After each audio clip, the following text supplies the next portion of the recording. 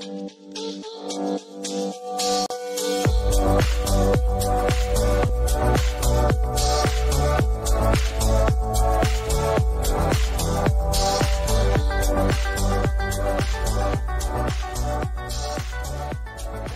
I'm Doug Schulte here at the GEMINIS factory in Elgoibar, Spain, to give you a factory tour as well as take a look at our new GT5i G4 CNC turning center.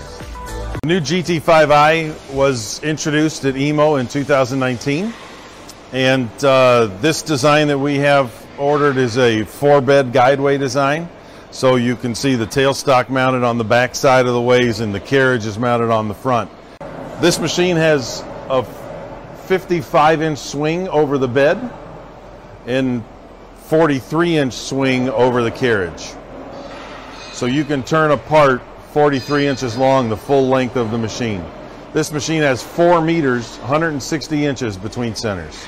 Our machine's equipped with the FANUC 31i CNC Control with the GEMINIS developed friendly HMI.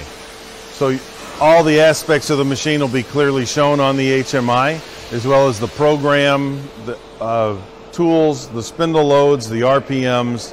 Everything will be completely shown on the HMI in a very operator-friendly format. You'll also be able to access maintenance records, user manuals, and many other functions in the CNC Control using the HMI.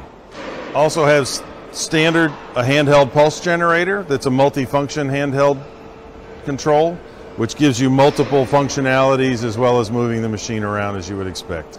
Dual USB ports are included for uploading and downloading programs, manuals, drawings, anything you'd like into the HMI. GEMINIS has also developed areas so maintenance personnel can easily access critical areas of the machine. This panel can be removed for easy access to the spindle and to the drive system. The base has automatic hydraulic clamp and unclamp. So as soon as it unclamps, it will move the tailstock. As soon as you let go of the buttons, it'll clamp itself back automatically. It is a mechanical clamp with a hydraulic release. So if power were to fail, the tailstock base won't go anywhere. As you can see, the inside walls of the machine are all stainless steel. The back wall of the machine will open up in various panels to allow an operator access from the back side.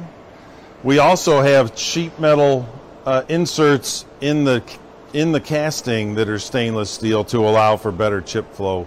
Certain materials flow better on the stainless panels than they do on the painted surface.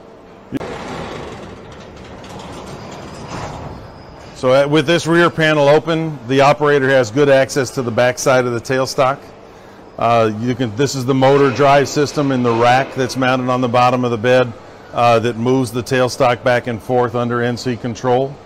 If you have our steady rest on the machine, we've included a steady rest with this machine, and if you have the steady rest on the machine, it can also be moved using that rack. So the operator is not having to manhandle it. He can easily rotate the wrench and it moves the steady rest along the base of the machine. This is an additional support rail that so the carriage not only rides on the 2 boxways on the top, but also that 3rd rail at the bottom. So it helps to support the weight that's when the turret's all the way back, helps to support the load and the weight of that carriage. Another feature about the carriage is you'll notice that there's no wires running for the Z-axis. All of the wiring for all the components that are mounted to this are in this channel that go up to the back of the machine, and then it's in an easily accessed channel in the back of the machine. There's a cable carrier in the back that supports the cables as they're running the full length of the back of the machine. But they're out of the cutting zone, they're out of the chip area, so the operator doesn't have to reach over them or step over them. We're going to go through the process of the quick change. The first thing to do is to press the E-stop. Then you come over and you disconnect the electrical and the hydraulic or coolant connections.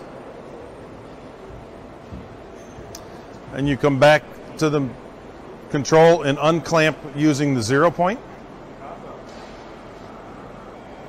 Once it's unclamped, we can raise the turret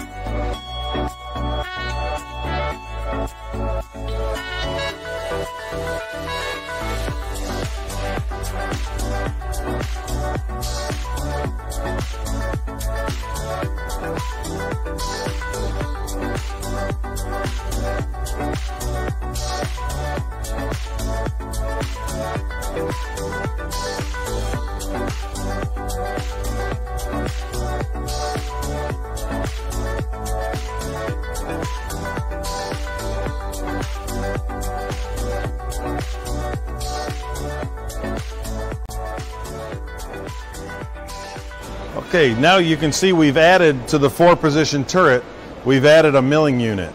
So this is a 50 taper, 30 horsepower milling unit with Y-axis incorporated in the milling unit. This unit will produce nearly 300 foot-pounds of torque.